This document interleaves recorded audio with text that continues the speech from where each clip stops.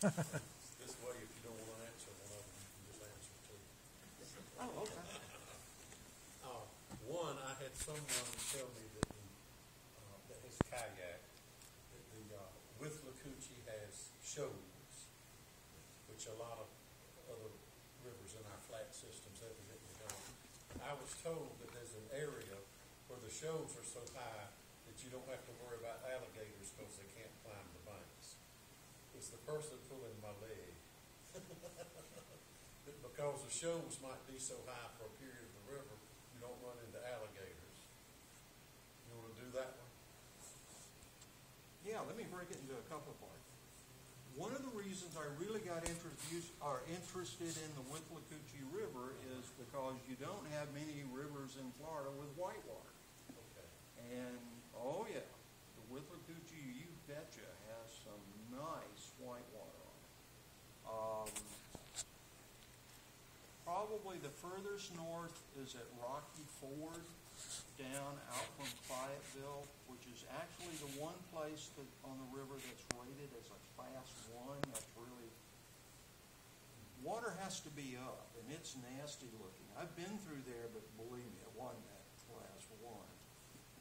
I was so low when I went through there, I was just mainly trying to get around the rocks. At the Florida-Georgia border, there is a nice long shoal that's real fun to run. It's about a Class 3, easy enough. And then all the way down, you've got little shoals and so forth. And the last one is known variously as Marvin Shoals or Melvin Shoals. It's about 2 miles above the confluence with the Swanee, and it's a butte at just about any water level. Melvin Shoals also puts the lie to anything you read that there was steamboat traffic on the Withlacoochee.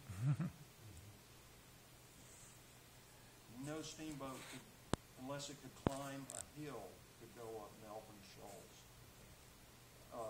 It's covered only at flood stage, and then your steamboat would be operating through that anyway. There are alligators on the Withlacoochee. I've seen them.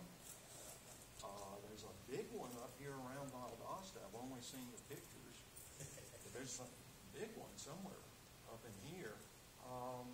Florida actually allows licensed hunting on the Withlacoochee. I think the limit totally, only 5 per year can be taken. I don't think any should be hunted.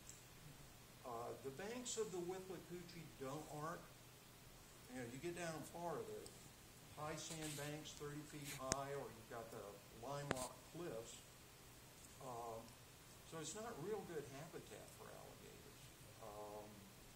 But up in here, you got the swamps. It's just the further north, the colder it gets and so on. But yeah, there's alligators. The nature of the river changes as you go south. Up in here, you've got, it's coming together in swampy land. You've got a lot of volcanic waters. You get down into Florida, especially below Panetta or below Madison Blue Springs, you've got significant influx of spring water, so it gets much clearer. It's a much different